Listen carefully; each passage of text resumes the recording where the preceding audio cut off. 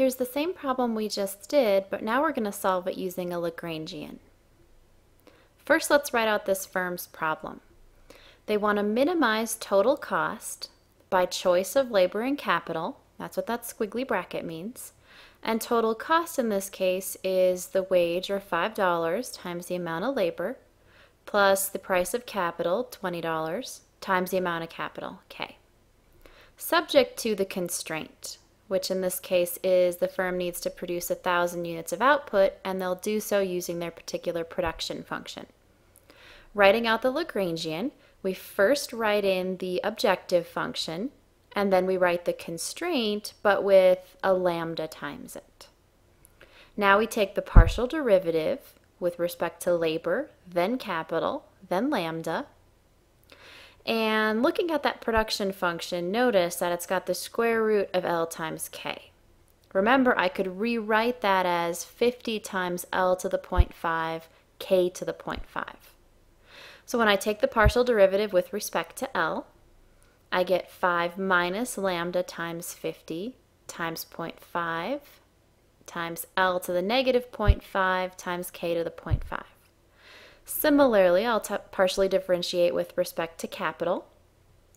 And when I partially differentiate with respect to lambda, I get back the constraint. I'll set each of these equal to 0 and then work with the top two equations first. The left-hand side is 5 over 20.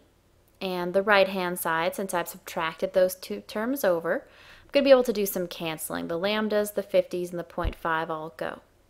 Now I just need to rearrange my K's and L's, and the left-hand side is 0.25, and the right-hand side is K over L. This is a nice Cobb-Douglas production function, so we are expecting it to reduce nicely. I can take this one more step and call it K equals 0.25 L.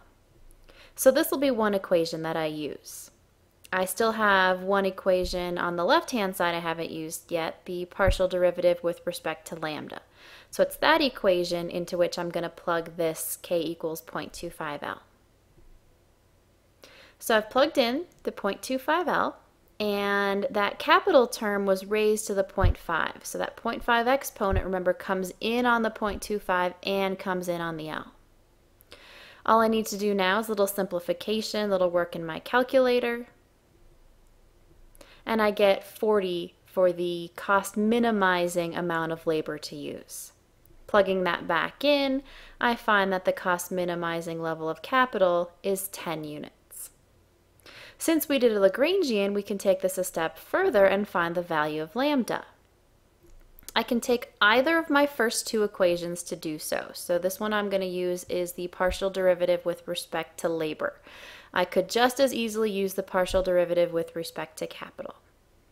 I'm going to plug in for L and K, so I've substituted in there the 40 and the 10, and now I just need to work this through my calculator. I'm going to bring over that whole lambda term and take 40 to the negative 0.5, take 10 to the 0.5, finish multiplying through and divide, and I get lambda is 0.4.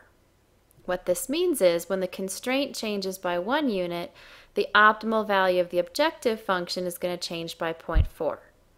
Or in our case, if the firm has to produce 1,001 units of output, the firm's total cost is going to rise by 40 cents.